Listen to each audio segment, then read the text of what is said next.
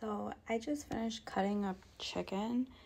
I need somebody to tell me what that is. Like, please tell me that's not like a worm or a parasite. Like, I have never in my life seen something like this when I cut chicken. Like, it doesn't move.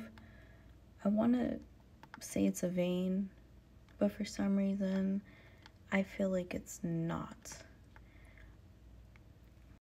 This is the Walmart bag of chicken.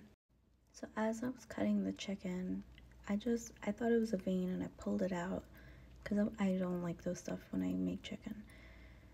But something doesn't sit right with me. Somebody please tell me what that is.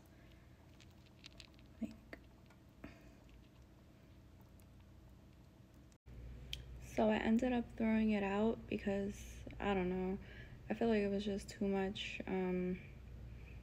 What if it is and what if it isn't?